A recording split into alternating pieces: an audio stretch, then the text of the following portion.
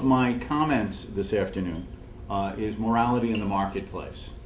And in spite of the fact that the Soviet Union has now gone from the map of the world, and the belief in central planning has basically been reduced and sent off, to use a Marxian phrase, the dustbin of history, the fact is that while in one sense all politicians and most people in the press give lip service to the idea of the free market and free enterprise, it remains no less the truth that free enterprise, the free market, the case for and an understanding of capitalism remains heavily on the defensive, both in the United States and around the world.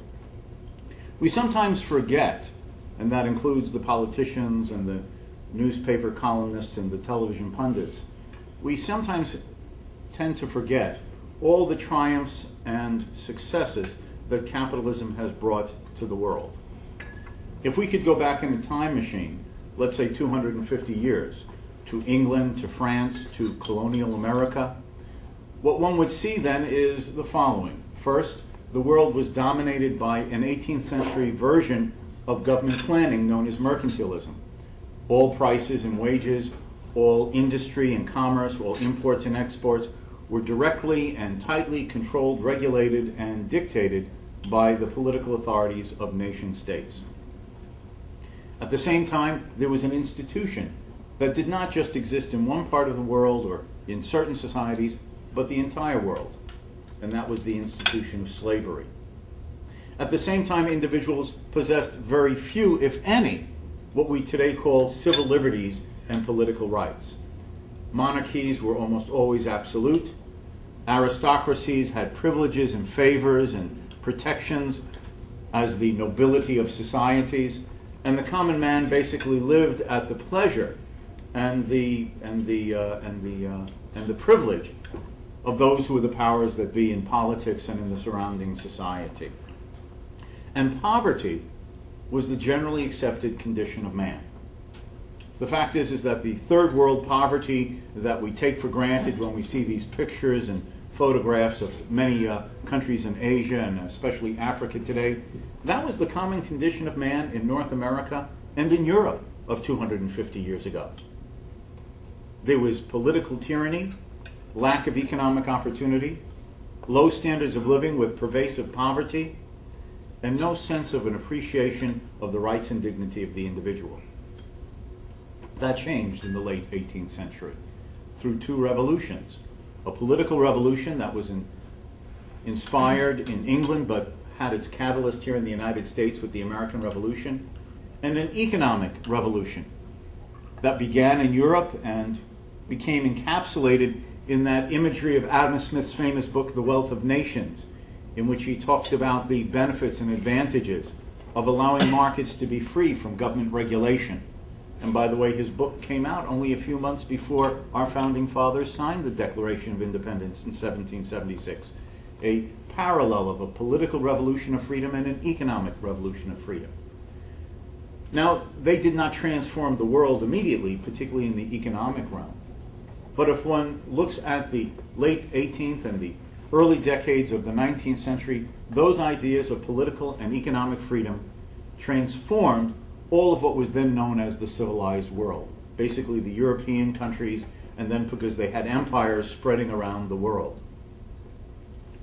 Slowly but surely, in the early and middle decades of the 19th century, people came to have political and civil liberties, freedom of speech, freedom of the press, freedom of religion, security in one's life and one's property, the principle of writ of habeas corpus, that one could not be wantonly taken into custody by the state and held without charges indefinitely, without being brought before a judge to determine whether there was sufficient grounds to hold him for a crime for which he had been accused.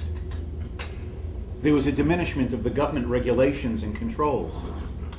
The mercantilist planning state was slowly but surely dissipated, so that by the middle of the 19th century, both North America and increasingly Europe, and then because of its empires, growing parts of the globe, were practicing, if not absolute, free markets with domestic free enterprise and free trade among nations, virtually something very close to it.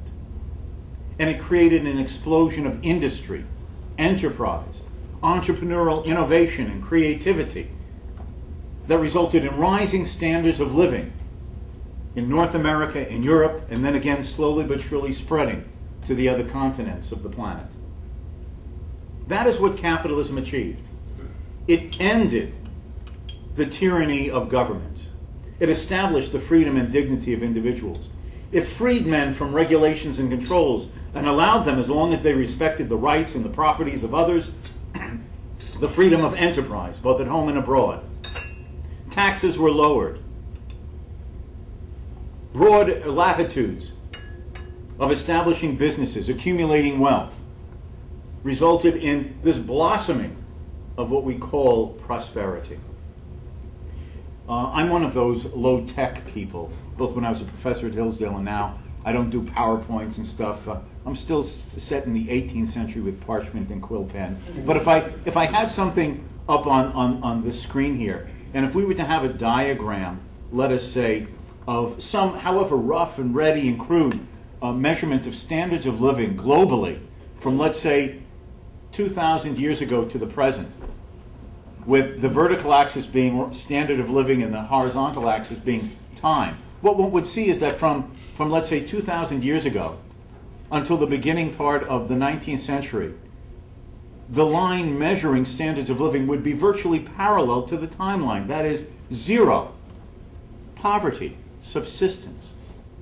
But what one would see from the early and mid-decades of the 19th century and now exploding for the rest of the world is a vast increase in standards of living, all the result of the liberating of men from government regulations and controls. A lot of people are concerned today with supposedly the dark or less comfortable sides of globalization, internationalization of markets, outsourcing. But the fact is, we should be taking a triumphant glee in this. What this means is that the other parts of the world are catching up with Europe and North America after thousands of years of poverty and becoming integrated into the industrial and commercial world with rising standards of living for their people rather than a life of unending and inescapable poverty. All done by the liberating of man through the freedom of enterprise. In spite of the short-run adjustments and inconveniences and adaptations to new global economic situations, if we take the long view, this is the great triumph of freedom. But looking around politics, looking upon the political debates, looking upon the types of lectures that too many of our academics deliver in their classrooms, especially in the social sciences in our colleges and universities, history, politics, sociology, even economics, what one finds a continuing argument and advocacy of intrusive government, regulating government, redistributive government, controlling government, and a lack and a suspicion of what free enterprise and free markets can produce. I want to talk about briefly three elements or aspects of this, examples of it. First, I want to talk about what's come to be called social corporate responsibility. Maybe some of you are familiar with this idea. It's become very popular with what are called NGOs, non-governmental organizations, the United Nations, international organizations like the World Bank and the IMF, and a growing number of governments, including and especially the European governments. And this is the idea that corporations, including American corporations, should not be focused merely upon the profit and loss of the bottom line. That corporations should not view themselves and should not be viewed by others in society as a private entity whose function is to serve the interests of its shareholders in searching out profitable opportunities to maximize dividends and shareholders' value. Rather, the corporation is supposed to be viewed as an entity not concerned with greed, selfishness, profit, but serving and being guided by the interests of the wider community. Let me suggest that if this were to be implemented, and a growing number of European governments and international organizations have been or are attempting to implement it, that this would have a dangerous impact on the future and the structure of both corporations and private enterprises in general. if this were to be followed, first of all, it would undermine the rights of the shareholders themselves. Now, a growing number of Americans own shares and stocks. They're part of pension plans, they're part of private and personal investment portfolios. This imagery of the rich who own the corporations, the bondholders, and then there's the broad masses who have nothing to do with enterprises, is a fiction, a fantasy of a long gone past. Americans are, the average Americans, through, as I said, their pension plans and their investment portfolios and so on, are the owners of corporate America. Either they will have the ultimate say whether they only own a few shares or a large voting block of shares. Either they will be able to determine the direction and purpose and function and activities of the corporations of which they own a part share, or this will be taken out of their hands and be determined by politics and ideology, by those who have no interest in the economic betterment of the owners of that corporation, but have other agendas and purposes, even if it leads to the economic destruction of that corporation. Another way of saying this, it would politicize the use and allocation of corporate assets. It would be people in Washington and in state capitals and in local municipal governments where various companies and their branches are located would increasingly demand the determining decision as to how assets were invested, whether an enterprise could expand or contract, whether workers will be let off or other workers will be added, what the structure and nature and content of the product lines would be. And the fact is that when politics enters this, it loses all rationality. Let's remember how the market works. In the market, the means of production, land, labor, and capital, are private. Businessmen, entrepreneurs, hire, rent, or purchase those factors of production. They direct and guide them with what purpose? To produce products that the consuming public wants, guided by what they perceive as the prices that consumers would be willing to pay for the commodities they can bring to the marketplace. Their goal is to earn profits and avoid losses. Why? Because a loss means that your expenditures to produce the product are greater than the revenues you've earned from selling it to consumers at the particular price that prevails in the market. To say that the costs are greater than the revenues is to say that consumers do not value the product enough to cover the expenses of its manufacture. And that means that it shouldn't have been manufactured at all, or not in the same quantities that have actually been brought to the supply of the market. It is waste. It is inefficiency. A profit means that some entrepreneur has seen that resources are worth less than the final product those resources can produce in the eyes of the consumer, and he's rewarded with that profit. The consumers think it is worth investing those resources in making the product they want because its value is greater than its cost. That is the rationality of the market.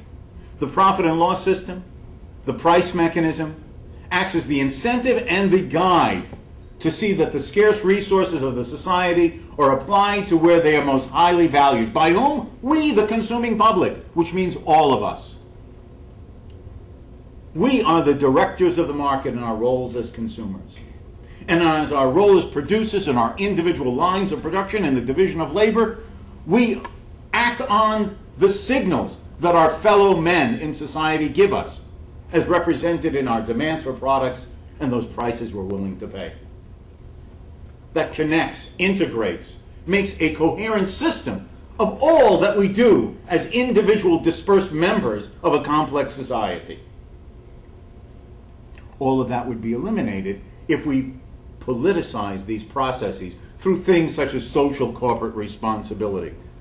Because who would then determine where the investment goes? What type of resources will be invested in or not? What innovations and technological developments will be fostered and which not?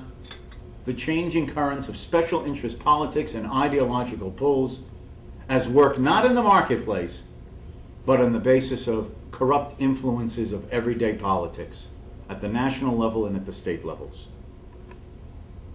And let me suggest another element that such things as social corporate responsibility would result in.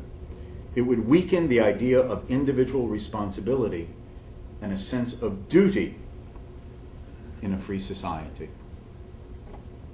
In the free society, in a truly free society, the government has nothing to do with how you undertake the expenditure of the income you have honestly earned.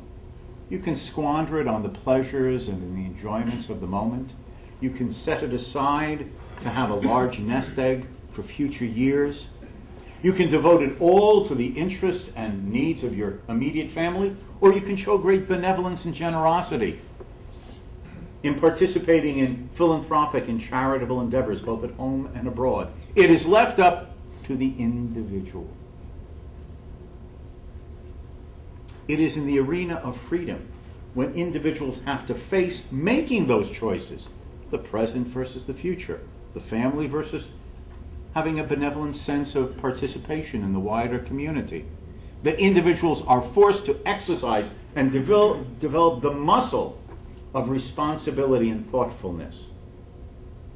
It builds the character of a sense of charity and philanthropy in people. When the state preempts this, either by directly taxing away our income and then determine who's deserving by dispersing our tax dollars as it sees fit, or when it does so through such things as corporate social responsibility of directing enterprises at what will be invested, what will be done for social purposes, then that decision-making and the exercising of that freedom of choice is taken away from us, both as income owners and as shareholders in companies. It is the end of a spirit of responsibility and freedom of choice in the arena of enterprise and the workplace. Another area where there has been many misconceptions and misunderstandings about the market, and one, in fact, I was just reading it this morning, at the hotel, they leave the newspaper at your door. USA Today was there. And a couple of other fellows, it seems, have been taken up to charges for, they used to talk about serial killers, right? Now they talk about serial insider traders, right? I can't help myself, I have to trade inside. I mean, the devil is making me do it. I hear voices, the little voices in my head tell me I have to insider trade. I mean, but that's the impression that's being tried to create here. There's been a total misconception of the nature and the meaning and the role of insider trading, let me suggest. The general impression is that it is inappropriate, unfair, and unjust for an individual to take advantage of localized and special knowledge that they may possess before others in the marketplace, for which the Securities and Exchange Commission and so on have imposed legal restrictions. Let me suggest that this is a total misunderstanding of a certain important element of how the market works and its structure. I was a professor of economics for a lot of years. I taught students out of the standard economics textbooks. And one of the standard models in these economics textbooks is a thing called perfect competition. And in this model of perfect competition, they idealize a world of perfect equilibrium. That is a balancing of supply and demand. All revenues just equal the cost of manufacturing, so there are neither profits nor loss. Some ideal sort of end state of the market, fully and completely adjusting both within a market and across many markets at the same time. And one of the assumptions that's built into this model, so as to make sure that no errors, mistakes, or omissions are made by either suppliers or demanders, is that each agent in this stylized model has perfect or sufficient knowledge. Perfect or sufficient knowledge never to make an error or mistake, to miss a profit opportunity, or to avoid a loss that could have not been suffered. And that becomes sort of like a stylized benchmark that economists for decades have used to judge and evaluate, quote, the real world. Well, the fact is that such a presumption of perfect or sufficient knowledge never to make omissions, mistakes, or to know things before others is just inconsistent with the reality of the world. There's a famous free market Austrian economist named Friedrich Hayek. Maybe some of you have heard of him, famous author of The Road to Serfdom and other works. Well, he was given the Nobel Prize in Economics in 1974. And one of the reasons he was given this Nobel Prize is for a famous article that he wrote in 1945 called The Use of Knowledge in Society. And the core essence of this article was that we all understand that there's a division of labor in society and the efficiency and productivity that arises from it. One is the butcher, one is the baker, another is the candlestick maker. And we specialize in what we discover we're most productive and efficient at, and we trade our specialized productivities with each other mutually for a higher standard of living than if we had to work in self-sufficient isolation. But he went on to emphasize that another element of a division of labor is that inseparable from that is a division of knowledge. By definition, to specialize in being the butcher, the baker, the candlestick maker means that you possess certain kinds of specialized knowledge that others don't. So you know certain things in your corner of the market that others in all the other corners of the market may have no appreciation, knowledge, or understanding of. Now, one implication of that is that when any change, new circumstance in either supply or demand somewhere in the market occurs, then that means that given that change, someone is going to know it first. He who is probably most locally situated near where the change has occurred. Okay? The purpose of the market is to disseminate this information that a change has happened through a willingness to demand, the ability to supply, the price at which one would sell or purchase, so that others can know that a change has occurred, to which all now must in some incremental way adapt and adjust to, so the market can be kept in a working and functioning balance and harmony. That means that when a change in circumstance, supply, demand, technology, information of any sort occurs, we want people to have the liberty and the latitude to inform others about it as quickly as possible so as not to create lags or delays or unnecessary errors or mistakes by not adjusting and adapting to the new circumstances as quickly as is humanly and technologically possible. Okay. We want people to start acting and marketing on the basis of new knowledge they possess. In fact, in that sense, insider trading, I'm using that in the broadest sense, is inseparable from people effectively functioning in a market. Your decision to pay more for a resource as a producer, your decision to invest in something more or less in a particular way based upon new circumstances, starts sending out signals of demand and supply and price to everyone else in the market, like a pebble dropped in a pond of water and the ripples then spread out. Anything that prevents or delays this prevents and delays the market from doing its job, coordinating everything we do in a world of constant change.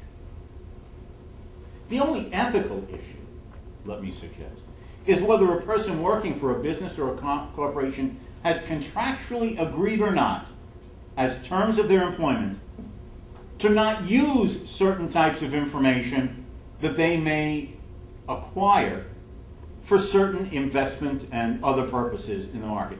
If I have signed a contract at the time of my employment saying that I will not use certain types of information that come my way first without permission or understanding or agreement with those who have employed me, unless that's the case, then I don't see that there's any ethical or legal problem with insider trading. Let me suggest that if insider trading had been functioning better, some of the scandals that have gotten our attention in the last several years, such as Enron, might not have been as great as they turned out to be. Because of the insider trading laws that came into effect in earlier years, it prevented people who were in Enron and who started smelling, sensing that maybe something was being done above them that wasn't quite right, that might be not really the truth, from acting upon it. Imagine if some of those people who started getting a whiff that things were not everything that was said publicly had started trading Enron's shares and obviously selling them, which would have put downward pressure on those share prices a lot faster and sooner than they did. Would that not have sent out signals to other people to ask questions, public statement, share price declining, maybe I should be hesitant, maybe I should want to know more, maybe I should expect greater information from the corporate officers. If those signals had been sent out earlier, then maybe the scandal of it all would have been prevented from reaching the magnitude that it did and a lot earlier. And by the way, let me say, is that even with such insider trading restrictions, it was the market, through market information and share price movements, that sent out the first signals that maybe something was wrong with the behavior of some people further up the ladder.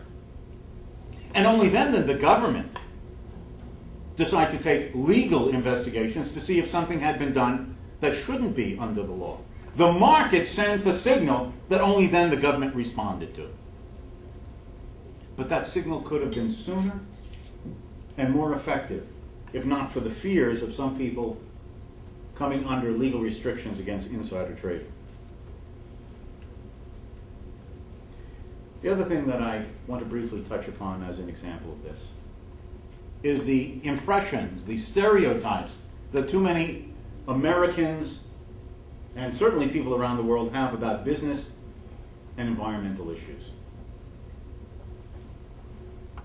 Now, certainly the environment is important. We live in the environment, we breathe air, we have our circumstances of not wanting a dirty, filthy, polluted environment.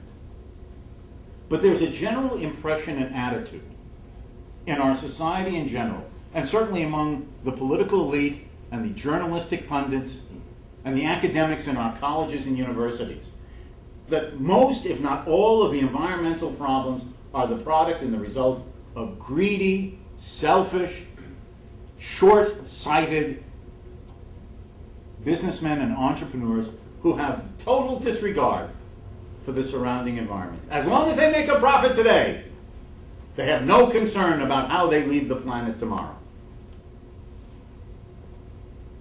Where do most of our pollution and environmental problems come from? If not virtually all of them.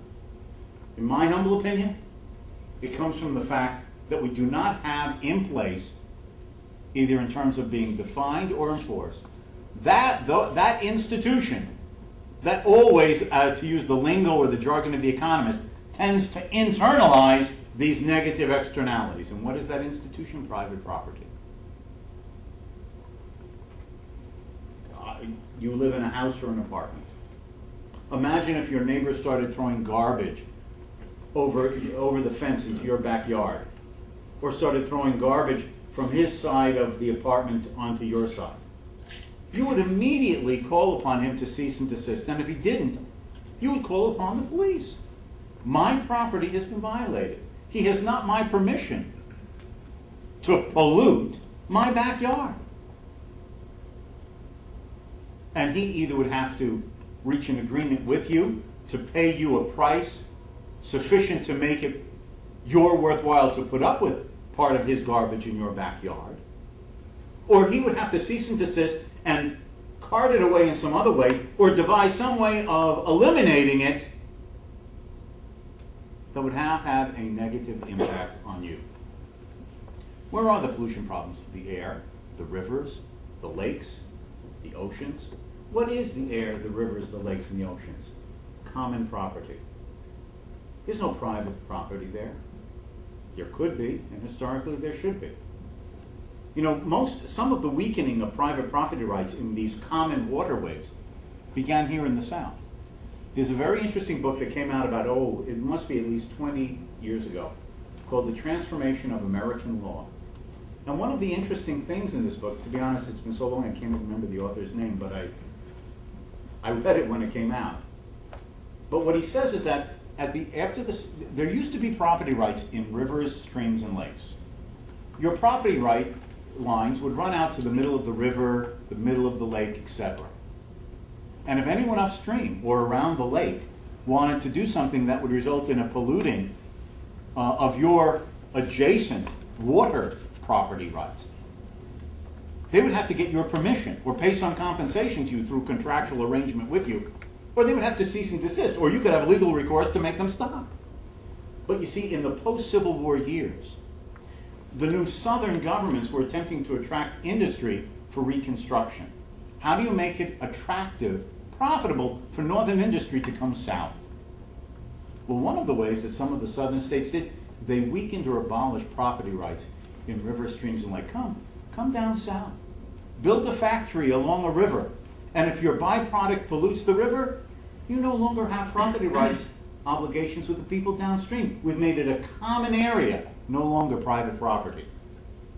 That's how some of these problems, if not the vast majority of them, have arisen. If we privatize these common areas, if we more clearly define and enforce property rights that we generally recognize in the society, let me suggest that the vast majority, if not all, of our common everyday pollution problems and environmental problems would tend to disappear.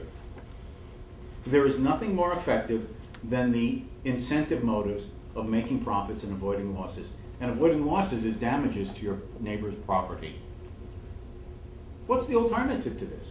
Politicizing it? Oh, as if politicians and bureaucrats take long-run views of the benefits of society. We all know that in the real world, what do politicians think about? The next electoral cycle. They don't think beyond 2 or 4 years. A businessman has to be thinking of what's going to happen 5 years from now, 10 years from now, 20 years from now, with the property and the investment and the enterprise that he's undertaking. The market could be this, precisely because it would apply and put into place the motives and incentives of the creativity of individual minds, given the constraints of not doing harm to one's neighbor. Not doing harm to one's neighbor. That finally gets me to the most important part of the market and the role of the businessman in society. And that is the marketplace has a core and inescapable and profoundly important moral element to it. And that is the dignity and respect for the individual. And how is that dignity and respect of the individual demonstrated in the marketplace? By the fact that all human relationships, all associations, all transactions are based upon free and voluntary consent and agreement. I may not kill you. I may not steal from you. I may not defraud you. And all of these are part of an older code than even the Declaration of Independence. Thou shalt not kill. Thou shalt not steal.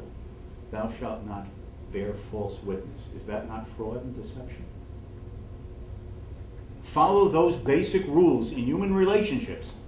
And not only does the society have greater honesty, but it has respect and dignity for each individual. And that is the essence of the market. It harnesses self-interest, as Adam Smith explained long ago, to serving the public good. Because if you have something that I want, the only way I can do it is by offering you something in trade that you're willing to take because you value what I have more highly than what I want from you that you presently possess. Not a society of morality. That was the type of society that America was founded upon. Let me give you an example of the imagery of that earlier America. We're all familiar with the famous Frenchman, Alexis de Tocqueville, who in the 1830s had traveled to America, toured the country for several months, went back to France, and wrote his famous book, Democracy in America. There was another Frenchman who also traveled to the United States in the 1830s. His name was Michel Chevalier. He too went back to France after spending about 6 months in that early America. And he too wrote a book about his experiences, which in fact was translated into English in 1839. This is just a passage from his book, from 1839, based upon his impressions. The manners and customs are altogether those of a working and busy society. That's what America is about. The American is a model of industry, he said. At the age of 15 years, a man is engaged in business. At 21, he is established. He has a farm, a workshop, his counting house, or his office. In a word, his employment, whatever it may be. He now also takes a wife, and at 22 is the father of a family, and consequently has a powerful stimulus to excite his industry. A man who has no profession, and which is nearly the same thing, who is not married, enjoys little consideration. He, who is an active and useful member of society, who contributes his share to augment the national wealth and increase the numbers of its population, he only is looked upon with respect and favor. The American is educated with the idea that he will have some particular occupation, that he is to be a farmer, an artisan, a manufacturer, a merchant, speculator, lawyer, physician, or minister, perhaps all of these in succession, and that if he is active and intelligent, he will make his fortune. He has no conception of living without a profession, even when his family is rich, for he sees nobody about him not engaged in business. The man of leisure is a variety of the human species of which the Yankee does not suspect the existence. And he knows that if rich today, his father may be ruined tomorrow. Besides, the father himself is engaged in business according to custom, and does not think of dispossessing himself of his fortune. If his son wishes to have one at present, let him make it himself.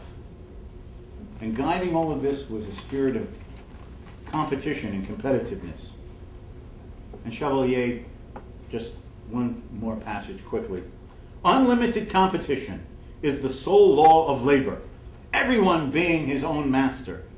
An American's business is always to be on the edge, lest his neighbor get there before him. If 100 Americans were about to go before the firing squad, they would start fighting for the privilege to go first. So used are they to competition. That was the imagery of the early America of freedom and enterprise, as seen through the eyes of a Frenchman who is coming here to observe, listen, learn, and take back his imagery of America to his fellow Frenchmen. Enterprise, hard work, diligence, changing professions and occupations, expecting to make one's own way, competitive drive in all that is done. That is what made America great. That was the spirit of enterprise, the morality of the market, the ethics of businessmen. We give lip service to it. And even sometimes the pundits and the politicians, as I said at the beginning, do so. But the fact is that the core, the essence, the true meaning of it has been lost. That's what we need to recapture. That's what we can recapture. You know, the 20th century was a terrible century. It was a century of every conceivable collectivism being tried and then failed. Socialism, communism, fascism, Nazism, interventionism, welfare statism, and all have left in their wake wreckages and disasters of one sort or another. The extreme ones, death and destruction. The less extreme and violent ones, poverty and corruption and abuse. What's left? There is only one idea and ideology that I would suggest whose time has once again come. And that is capitalism. The ideology of individual liberty, private property, dignity, and enterprise.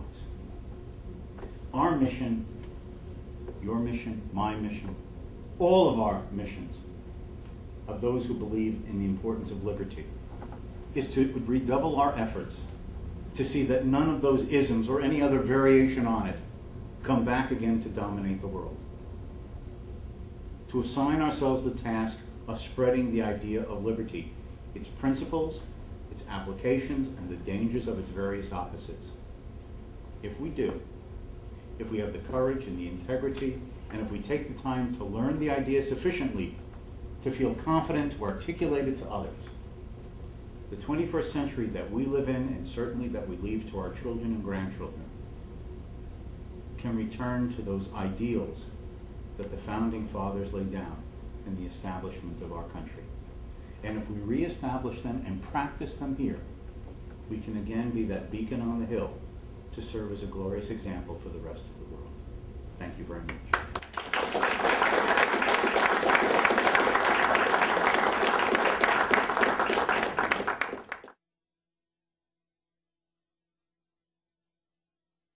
Yeah, my answer is that in a free market economy,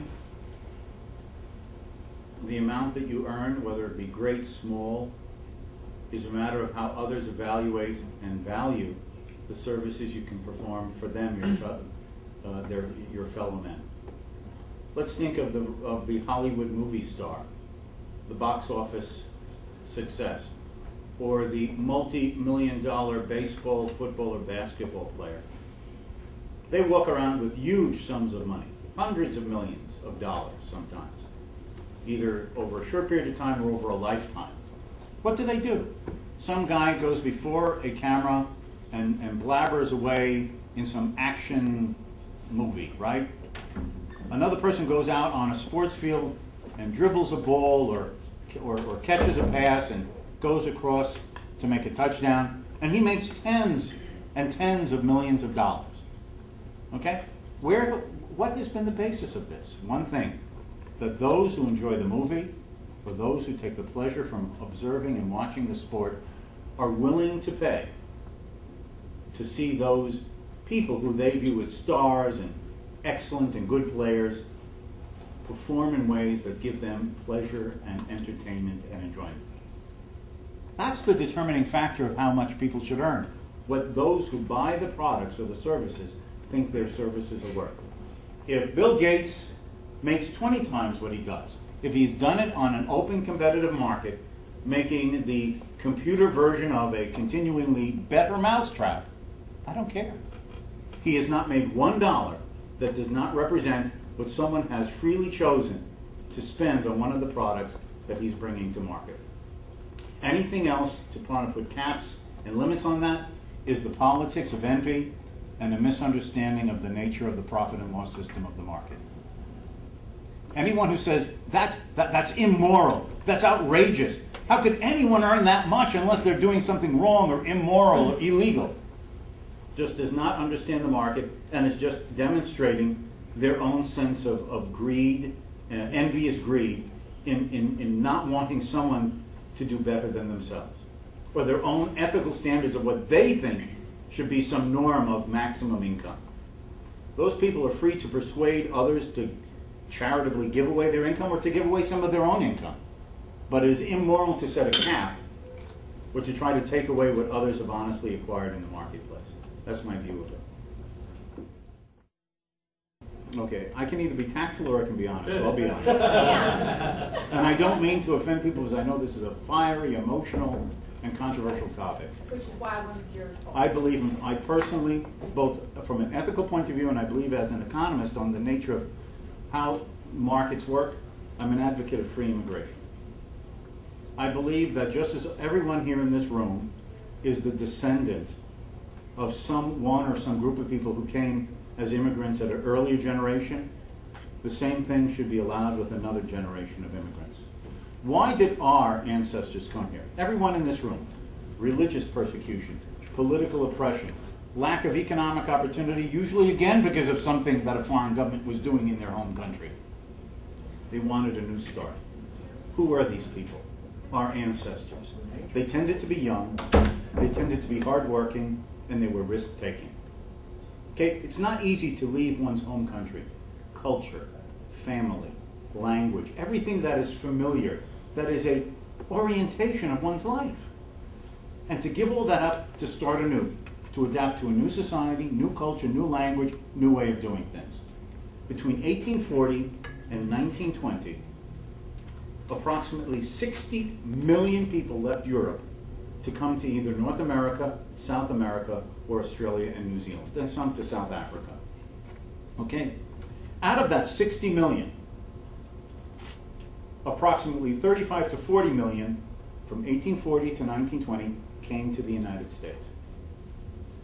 They all immersed themselves and adjusted to American society, or they went back to their home countries, and many did go back if they couldn't adjust and adapt. Okay?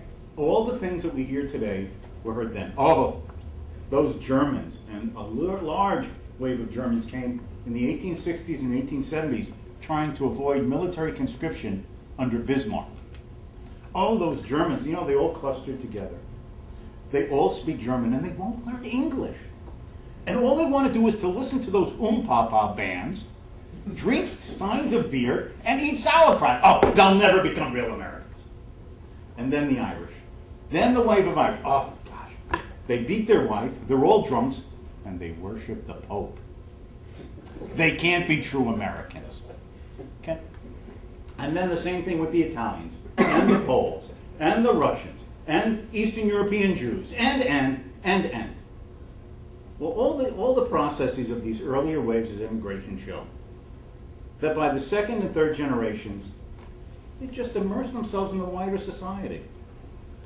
And by the time they're the grandchildren of the original immigrant, the grandchildren are slightly embarrassed with grandma and grandpa. You know, they talk funny. They're kind of different. This will happen, in my opinion, in an open environment of new waves of immigration. Now, what are some of the problems that people talk about today, which I don't mean to disregard or be insensitive to? A major problem is people are concerned with supposedly the drain on social services, public education, the healthcare system, et cetera, of immigrants, particularly illegal immigrants. Well, I think there's a very simple solution. And that is to say anyone who's gotten here illegally can stay. Anyone who wants to come here can come. But just to pick a number, for the first 10 or 15 years that you are here, neither you nor your family are eligible for any of the welfare state programs. You make it on your own, like earlier generations before the welfare state. Private philanthropy, charity, self-help in local communities, fine. That's how earlier generations, your great-grandparents and my grandparents, adjusted to America. But no social services. Language, that's a problem. But why? That hasn't to do with the fact that people want to come here. It's our own homegrown problem. Oh, multilingualism, the educational system, oh, you have to let them speak their original language. No. Elect people to adjust to the society.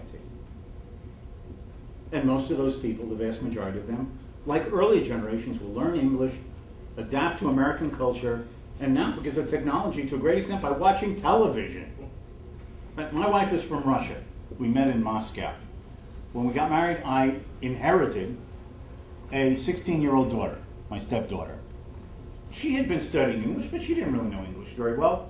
So we get married. A few months later, because of the visa stuff, we bring her daughter, now my stepdaughter, over. And she had part of a summer before she was starting college, at Hillsdale College, because that's where I was teaching at the time. And so the entire summer, she had nothing to do, right before the fall term began. You know what she did? She just sat in her room most of the time watching television, right? American sitcoms, including the old ones like I Dream of Jeannie, you know, from the 60s. Well, by the end of the summer, her English had gotten a lot better. Significantly better, that she had basically no problem at the beginning of the semester, her first semester at Hillsdale College.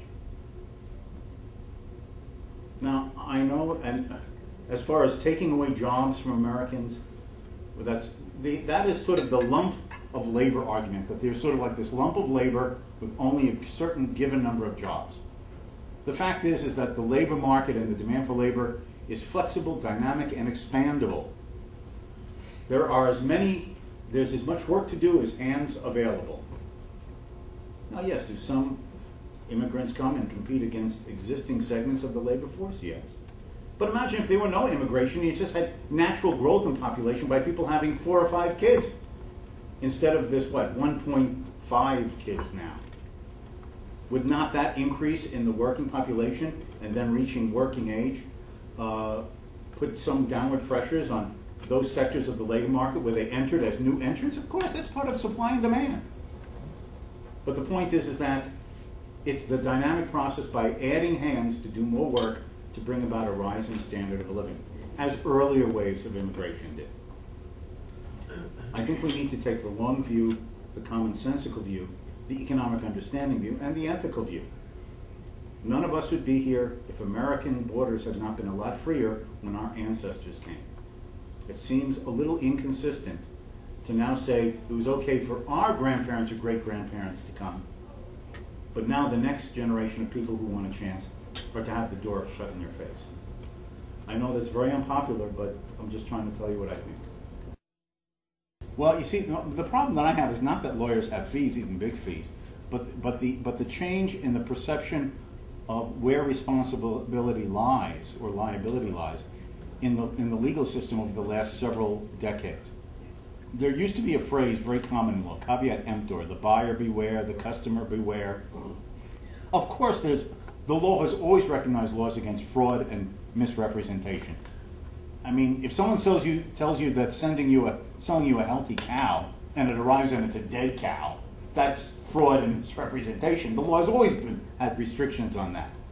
But what has happened is that there's also been the notion is that the customer is expected to show a certain amount of reasonable pursuit of information in making his decision before the purchase, and that as long as the producer, the supplier, did not misrepresent and defraud him, that the burden of proof of such misrepresentation and fraud falls upon the buyer, not the seller being put absolutely on the defensive. It's a change in where the burden of responsibility lies, and I'm using responsibility in that broadest sense here, responsibility for the choices one makes. That has generated a lot of these absurd legal processes and decisions, and that requires a change in the focus of where responsibility lies in the legal code, not the fact that a lawyer makes money. They're just responding to, often they pressured for it, I understand that. The lawyers are, the change in the legal system is not independent of the lobbying pressures of the lawyers themselves in some cases. But the fact is that given the institutional change in what the law views as where liability may lie, the lawyers are just responding to the incentives of the institutional system. So it's the institutions that need to be changed, the basis of where responsibility lies. Okay, thank you very much.